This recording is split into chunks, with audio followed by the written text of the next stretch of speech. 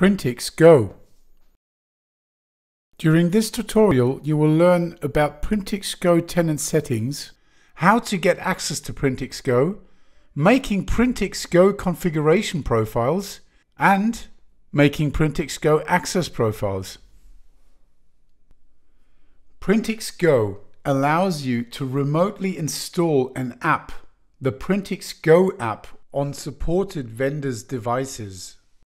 To use this feature, it needs to be requested. Please follow these links to request access to Printix Go. Once Printix Go was requested and access has been granted, this screen will change. I will refresh my screen because I've just granted access to this feature.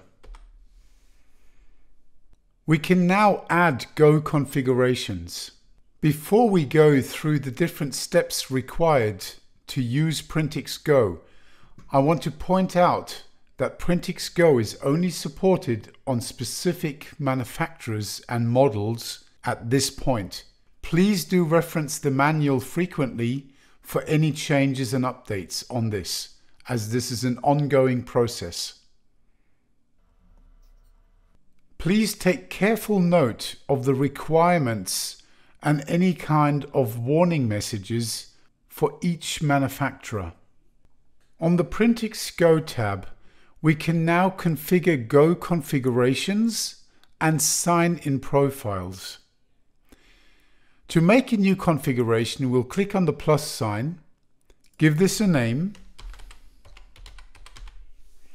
and then choose how we want to have users authenticate at the device. We can either have this automated, or we can force card only, ID code only, or both. The access control determines which of the features will be set behind the authentication and which will be left open. And please bear in mind that this might be different from vendor to vendor. Depending on which manufacturer's devices you are deploying Printix Go to, these options might look a little different.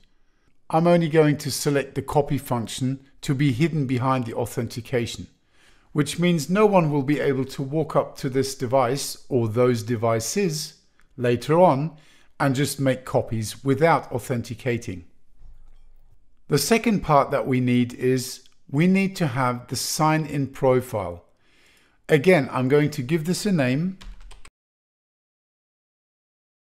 and the username and password are simply the username and password that you would use to sign into the machine's web interface.